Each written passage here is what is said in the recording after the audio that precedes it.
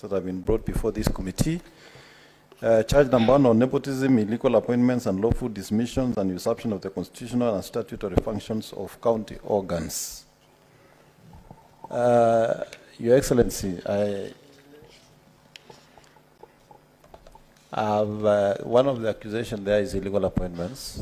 There is an advert dated 22nd of November with a number of directors who are reporting, as per the advert, to the Chief of Staff, therefore indicating that those are directors in the office of the governor. Question number 1. Does the county government of Meru have an approved structure, establishment for the county government? Does the county government of Meru have an approved establishment? The county government of Meru has a public service board that deals with employment. Madam Governor, if you read the County Government Act, the role of the county public services does the employment, but there is what we call approved establishment that determines the number of employees, the posts, and the offices. Chair, Governor, your mic has a problem. That's probably the reason. It's too close. Okay.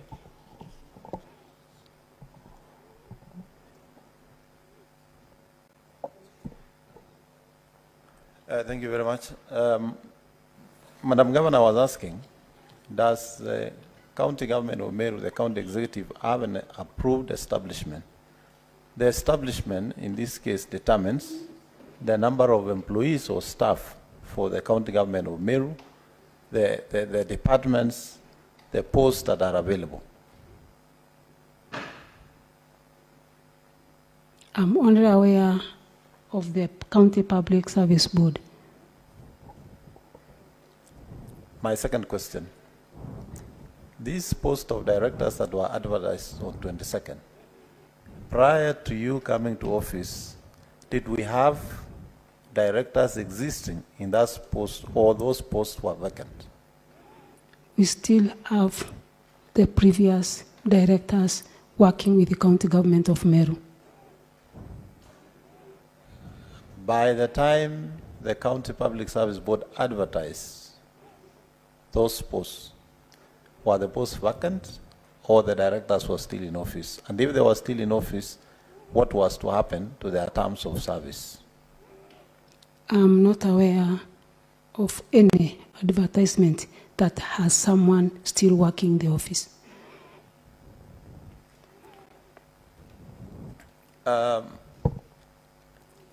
In the response, volume 2,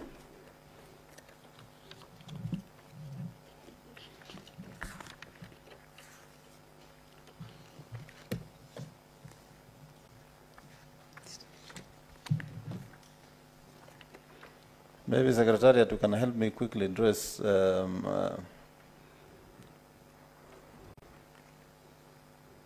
I think that was page 16. Governor Mandako, Senator Mandako, as you look for the reference, let's capitalize on time.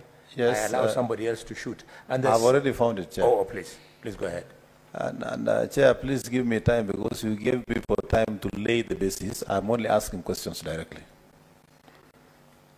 If you look at volume 2, page 67, there's an advert there running all the way to page 71 on a number of positions that have been advertised. And these are the Director Protocol and Events, Job Group R. We have Director for Delivery Unit, County Delivery Unit. We have Director for Monitoring and Evaluation. We have a Director for Administration. I'm only asking, Madam Governor, by the time this advert went out, did we have those posts filled or were they vacant? They were vacant. On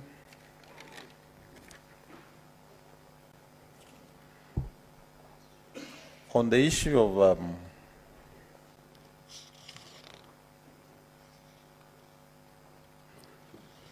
On the issue of appointments of fire officers, in the meeting you had in Timau, before I go there, can I ask that, do you have, as county government of Meru, firefighting trucks?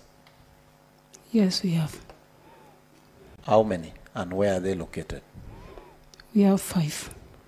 Is it true that there is a firefighting engine in Timau that is not functional? Yes, there is. Was it therefore necessary to have 2 people to call when we have a fire engine that is not functioning in that sub-county? We locate the machines where there is need. It is not necessarily that the fire engine is met for Timau. When need arises, we always send one to the area that is affected. And what I'm asking, Madam Governor, is you have identified 2 people who will be alerting the county government amongst other functions if there are fires. But the fire engine in Timau, which be the nearest in terms of response, is not functional. Are there any attempts by your county government to make sure it is repaired and functional so that the 2 people that you have recruited under our Kolea program can then be able to function? By then, the fire engine at Timau was functioning.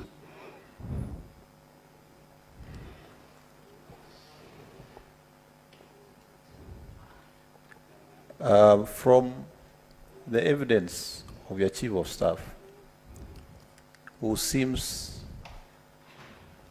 or has committed himself that he understands all matters to do with this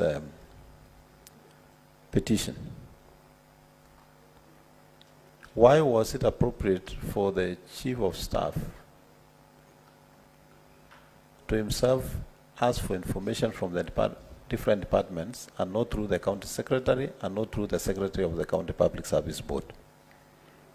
Was it under your instruction?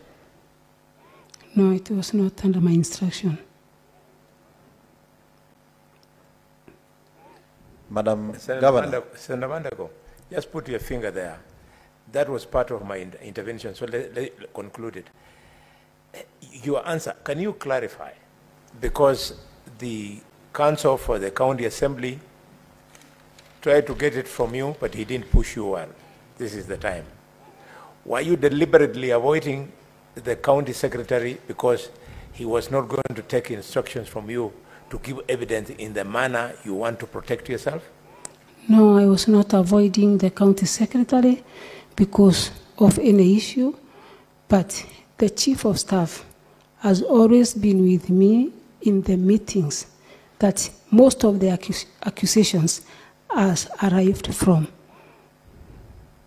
I put it to you that you need to persuade us better, because there is a County Government Act that clearly specifies the county secretary as the custodian of the responsibilities that your chief of staff has been discharging the whole afternoon.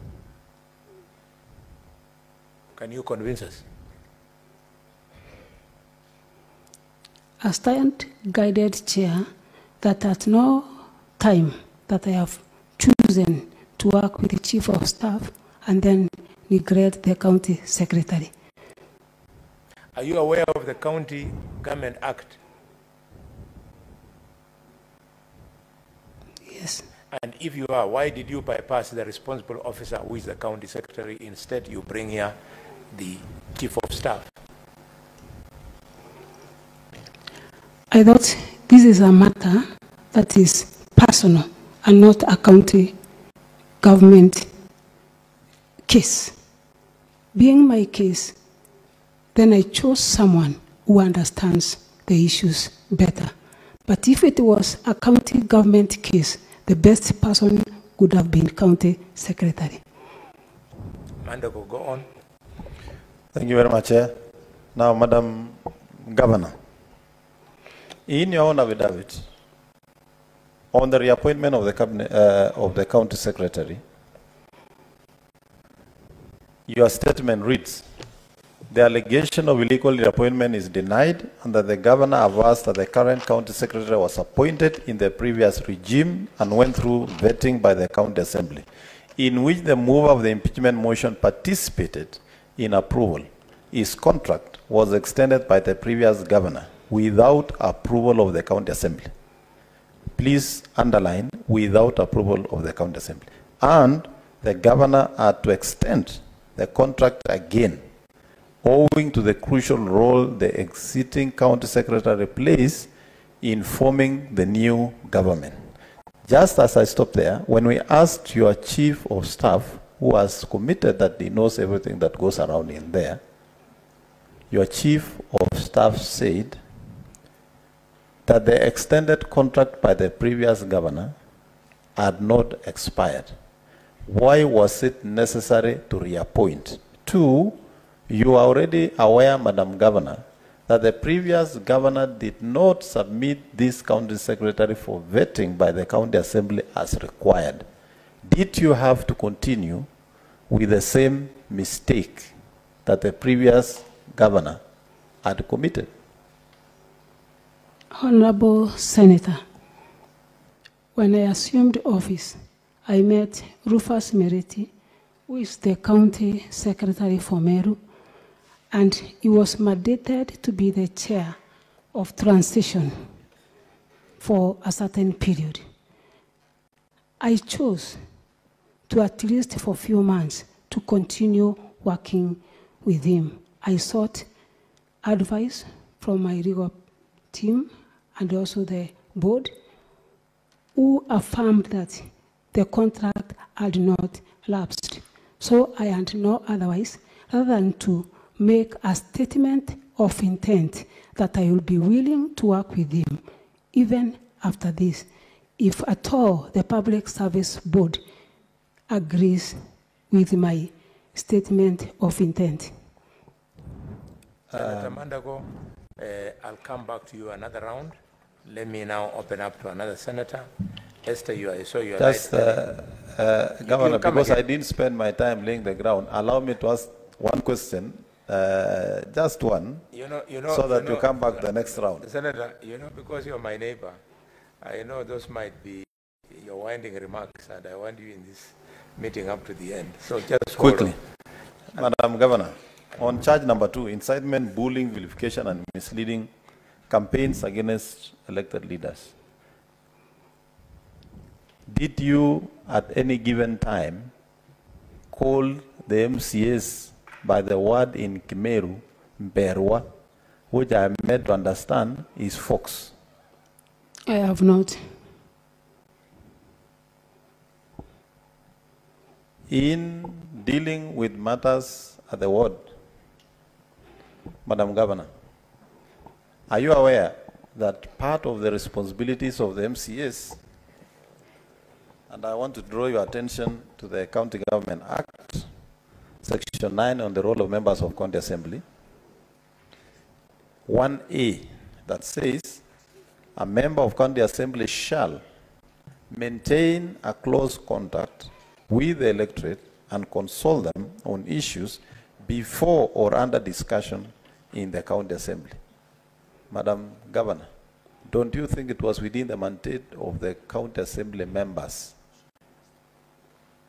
to engage the residents of their various wards on the matters of this impeachment? I don't deny it was their mandate, but the process and the way the MCAs conducted was wrong.